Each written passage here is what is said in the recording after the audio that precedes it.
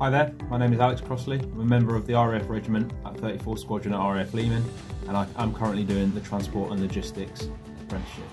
I chose to do this apprenticeship purely because you get paid while you learn, and you learn on the job.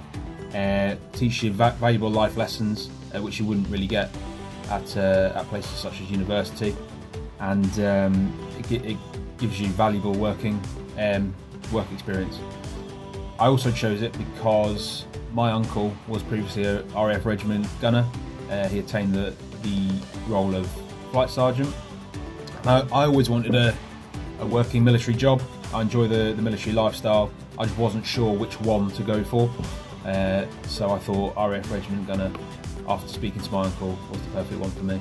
Things that I found helped me during my apprenticeship was I always reached out to people via social media, also via just through people, through friends who have already gone through the same training course as myself. So with the RAF regiment training course, it's, like I said before, it's very physically and mentally demanding. So if you turn to the people that have been there before, they'll tell you exactly the same, and they've been through the same thing, and they'll tell you how to get through it.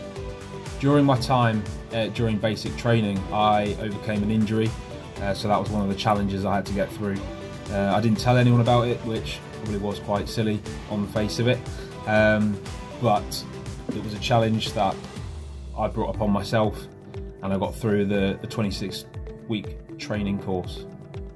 Another challenge is it's also physically and mentally demanding. There are times when you're out in the field, it's tipping it down with rain, and you're not sure what's coming next. So that's quite a challenge to the job.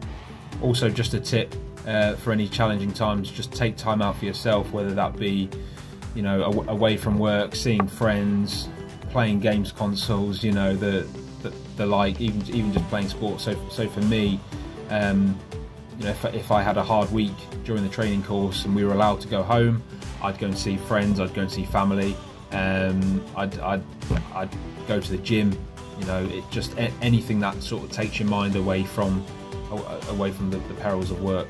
Thanks all very much for watching.